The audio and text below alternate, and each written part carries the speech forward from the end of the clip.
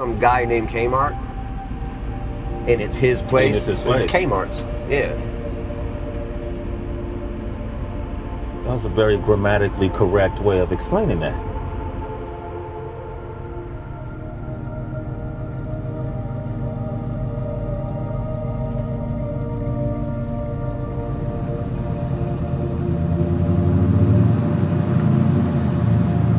Man, I've known you for 20 maybe years now, you know, and That's crazy. Yeah, that is crazy. Time flies. Time flies. But DOC told me once you were writing to a beat. He's like, he watched you and he watched you write it. And he said you went in the studio and you start spitting a verse. And then I think you left whatever it was you wrote. And he was like, man, I couldn't believe this dude wrote that, spit it, killed it. And then I went to go see what it was. He left a piece of paper, what he wrote. And he said you wrote your rhymes. It was all over the place, yeah. Yeah. In a circle or something. Yeah. What was that? Because what, there's two reasons. Okay. A is because if anybody ever finds it, they're not going to be able to decipher the puzzle. Okay. But also, really, where that helps with that. But really, where it comes from is when I'm getting ideas, I have to write a couple words down right away, wherever they're at. It doesn't matter. I just have to get them out before I forget them. Mm-hmm. These are the thoughts. You know, these words are connecting with these words beautifully right here. Yeah. And this is a fucked up thought.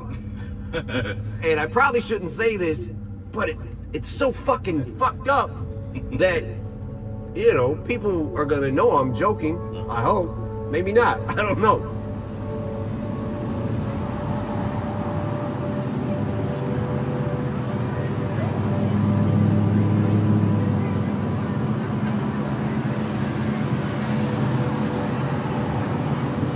I've come here many times over the years.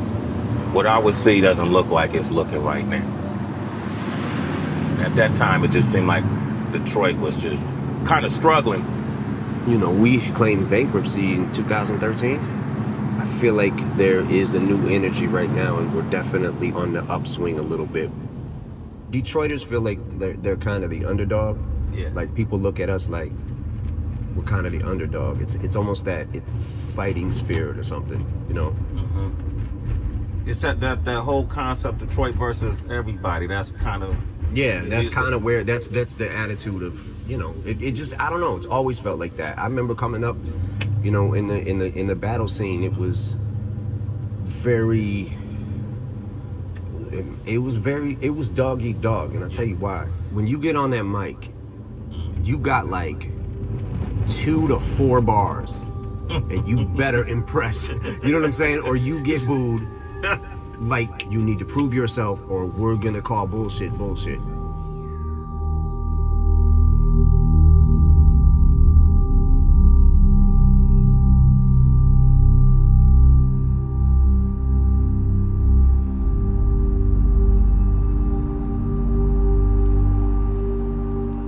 Downtown was like a source of opportunity, but a lot of Detroiters, they didn't live downtown. It seemed like they lived outside of downtown. Detroit is a big city, so you can still be in the city, but on the outskirts of it, or you could be downtown, but it spreads out. Who was the artist back then that were like the local heroes? Dilla, Slum Village. Damn, man, I remember those days too, man. Proof had really started making a name for himself. It was a weird time in my life. I remember something fell through and I was super down, and I hadn't wrote a rhyme in probably 3 months. I was living upstairs in the attic that we turned into a bedroom at Kim's mother's house, right? And I get a call from Proof, and he's like, yo, what are you doing? I'm like, nothing, man. I'm just about to go to work. And he's like, yo, you need to come down to the shop tomorrow. I hadn't even wrote anything. Like, you know what I'm saying? Like, I didn't even have anything, and then I'm like, all right, I'm gonna have to write something. So I remember going to work and thinking of the rhymes and then trying to learn it. And he was like, he basically explained to me, he was like, I said, yo, I don't know if I'm ready for that, man. And he was like, look, you come down, I'm telling you, I'm running this place now. He was like, you come down, I'll shut it down, just have a few people in here, rap in front of them. If you don't like it, bounce. You know, leave. You don't have to come back. And I was like, all right, cool. I was writing in the mind frame of every bar needs to have something that's going to get a reaction. Every bar. Because if I'm in front of the crowd, I'm going to get booed if I don't come with it. You know what I'm saying? So that's kind of how, in that same kind of spirit, or that same kind of mentality, is kind of how I still write today. Multi-syllable rhyming is kind of the thing I got addicted to. And when you start thinking of like whole sentences that rhyme with each other, but in order to make that rhyme and do that, sometimes you might be pushing the envelope a little bit. Yeah. You know, but that's why I've always been just like, you know, freedom of speech, man. There's a parental advisory. You know, listen. If you don't want to listen, turn it off. Don't buy it. Don't listen. You know what I'm saying? Like, I mean, but it's hip hop. That's hip hop, man. You talk about writing that perfect search for that perfect verse. Yeah. That, have you found it? Any verses you wrote you feel like it'd be? I'm gonna be 100% honest. Yeah. I'll keep it 100 right now. I feel like I've felt this way for a long time. I've always been chasing the Marshall Mathers LP because I know that captured a moment. You know what I'm saying? Like, it's kind of like a time capsule when I look back at it. The times that it was back then, and the turmoil that my life felt like was happening. Shit was happening so fast. I was spiraling out of control, and I had a lot of rage. When people say they miss the old Eminem, I feel like it's probably that. You miss the rage, and you miss me. You know what I'm saying? Like, I don't have the rage anymore that I used to have, but I still have the exact same passion. Sometimes it doesn't always come out the right way. You know what I'm saying? Sometimes it's just like, oh, what the fuck is that? And then we'll take a pause, man. You know what I'm saying? Like, who are you? Like, I don't know who I'm competing with, but I just want to be. There's a lot of great rappers. There's a lot of great artists. There's a lot of great rappers coming up in this generation now that it's like, I'm watching it and I'm loving it, and just the competitive spirit in me wants to keep up with the best of the best. You know what time it is, nigga, watch that. Like Shinola, you'll get clocked, black. Okay now, it's the first round, I'ma apply pressure. I'ma let you pick 1-4, the 2-2 blazer, nigga, that's Clyde Drexler. I got him back to back, champ, I'm better. That's 2 rockets ringing for even dreaming I collide with you. Nigga, I stretch you.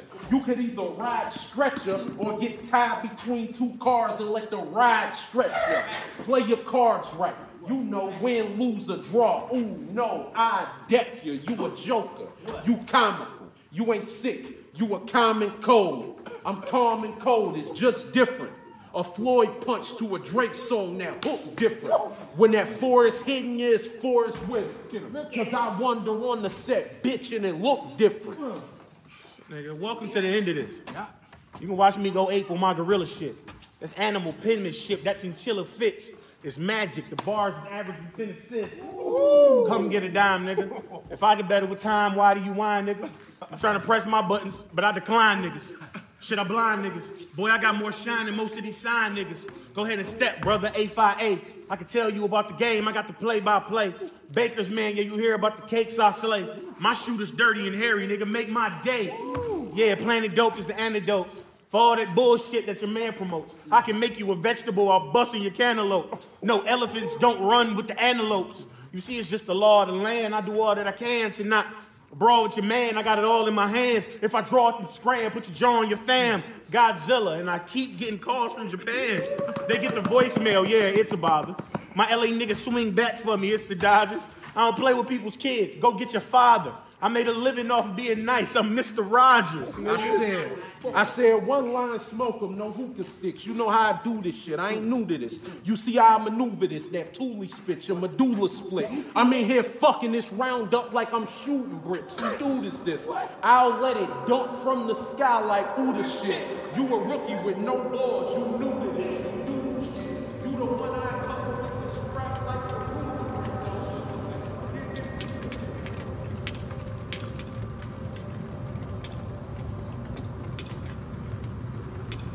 How has Detroit informed you as a person on a larger picture of the country as a whole? Just being from Detroit? Yeah. You mean in a hip-hop sense? Just as a whole, and even in a social sense. If we're talking about hip-hop for a second, Okay. I think that one of the great things about being from Detroit is we I don't think in the very beginning when hip hop first started coming about, I don't think we really knew who we were yet as far as what's gonna be our style, what's gonna be our, you know, sound, what is gonna be this, you know what I'm saying? What are we gonna be? I think especially back then we used to think like, man, nobody comes to Detroit. No, they look at us like a ghost town, you know what I'm saying? We wanna be somebody, we wanna stand up. We want to be, that was always the thing back then too, was put Detroit on the map. Everybody wanted to put Detroit on the map because we felt like, yo, no one's listening to us, you know, and nobody takes us serious. You see, like, you know, if you go to New York and you're a Detroit MC, what it would seem like back then is you probably would get dissed. Yeah. Just being from Detroit, didn't matter how good you were.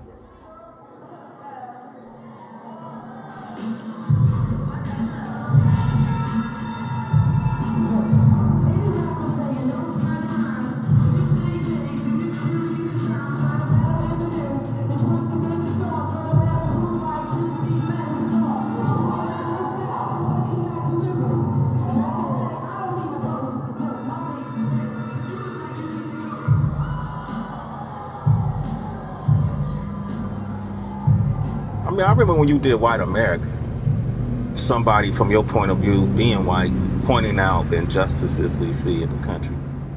With Untouchable, you said some things in that song that really made me go, man, I never even heard anybody say this. Well, I'm paraphrasing, but when you said sometimes I'm embarrassed to be white, you know, what does that mean? Like, I've never heard someone say that. Because I feel like, okay, when at the time, one of the things that inspired that song was there was a time a couple of years ago, if you remember this, that you would turn on the news and literally every other day was a black man getting shot by police and killed. And I remember seeing the thing where Michael Slager, the cop, shot Walter Scott in the back. He pulled him over for the taillight being out or whatever. When Walter Scott started running, he's like 50-some feet away from him. And when you see him shoot him in the back, and the dude, thank God that the dude had the camera, right? And you watch him walk up and place that taser. He's already got his story in his head. You know what I'm saying? And I'm on the phone calling Paul, like, yo, did you see this shit again? I would just go off like 45 minutes on the phone talking about it. And Philando Castillo, like just trying to tell you, like, I have a gun. You know what I'm saying? Like, I have a gun. I have a license to carry this, and getting shot.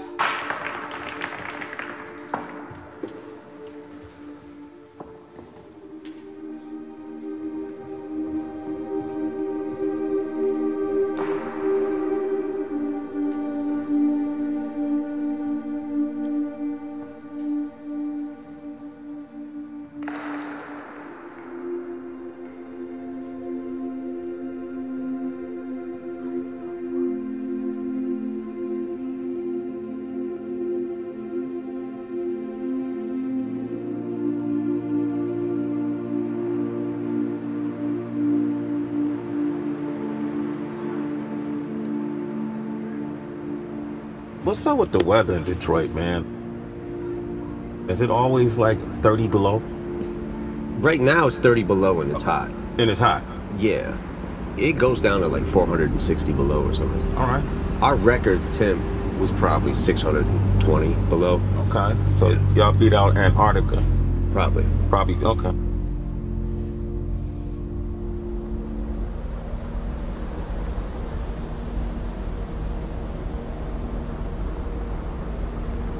You've been all around the world. You could live anywhere you want, but you still have a presence here. You still have a home in this area. Yeah. Why? I'm very much a creature of habit. I feel like this is what I know, and I don't really know anything else. I mean, I've been, obviously, a lot of places, but this is, to me, home. It's just home. The spirit, the people here, everything is just what I love. Y'all got a symbol to represent the Detroit spirit, right? Oh, the fist? The fist, right? Yeah, the Joe Louis. Yeah. The Joe Louis fist. We've been kicked around too fucking long, so now we want to use our voices. It's incredible.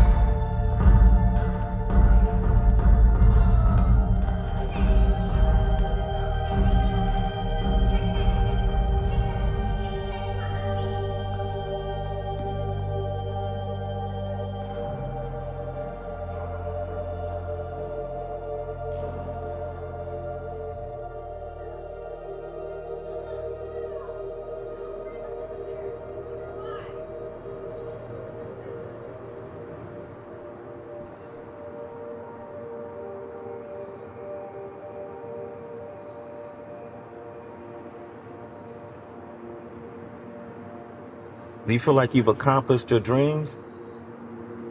You know, there's aspects of it where you're like, I literally gave up my life for this shit.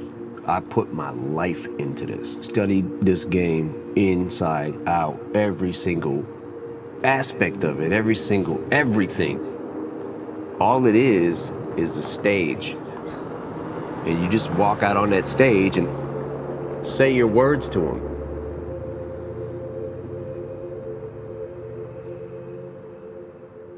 Hip hop hasn't really been around long enough to know how long somebody can actually go for.